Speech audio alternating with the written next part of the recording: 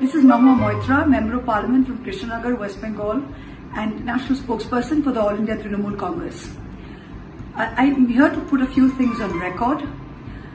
The horrific rape and murder of a young doctor on the premises of the government RG Hospital on the morning of the 9th of August has shocked us all. It is absolutely insane that a young girl goes to her workplace and after her 36-hour shift goes to rest in a room and is brutally raped and murdered.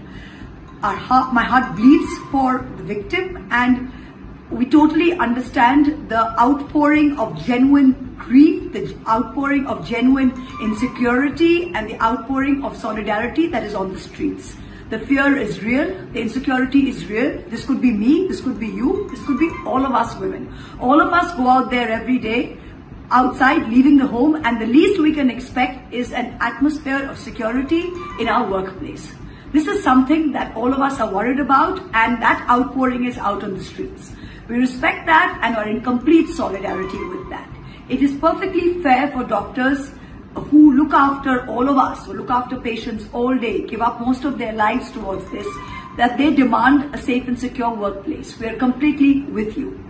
There are a couple of things about this case that need, I think, some kind of clearing up, and it is understandable in the fog of emotion that there's room also for a lot of false propaganda. So I'm here to put a few things on record. The story that is going around that the state government and most of all the chief minister and all of us who are elected representatives are indulging in some kind of a systematic cover-up is absolutely wrong and incorrect.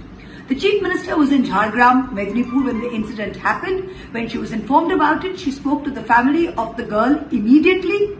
Upon her return to Kolkata, she went and visited them. Within 12 hours, the police arrested the prime suspect on the basis of CCTV evidence. Now, all of the investigation depends on the DNA, on the forensics, and the forensics are with the Central Forensic Lab.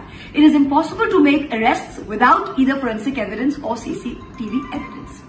The chief minister even came out and told the family that if you're not okay with the way we are progressing, we're absolutely okay with this being given to the CBI. The Kolkata High Court, in its wisdom, has given the case now to the CBI. The CBI is carrying on an investigation which the state government and the Kolkata police are cooperating fully with. The police have made no mention of any cover-up anywhere.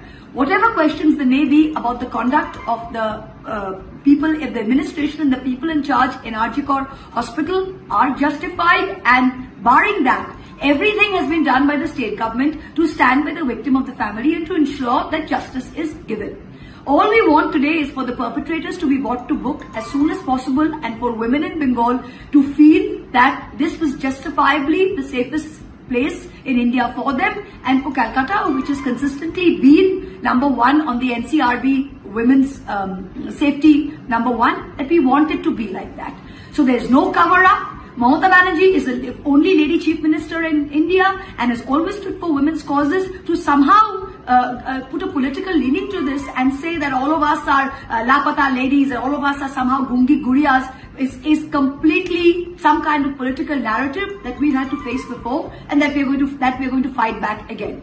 We are with women. We are #1 in the country for the safety of women. Bengal remains a safe place, and the Chief Minister of Bengal has done everything in her power to stand with the victim's family and to bring the perpetrators to book. And we hope that the CBI will do a very quick job of investigation, and that we will continue to provide a safe and secure environment for everybody. Thank you.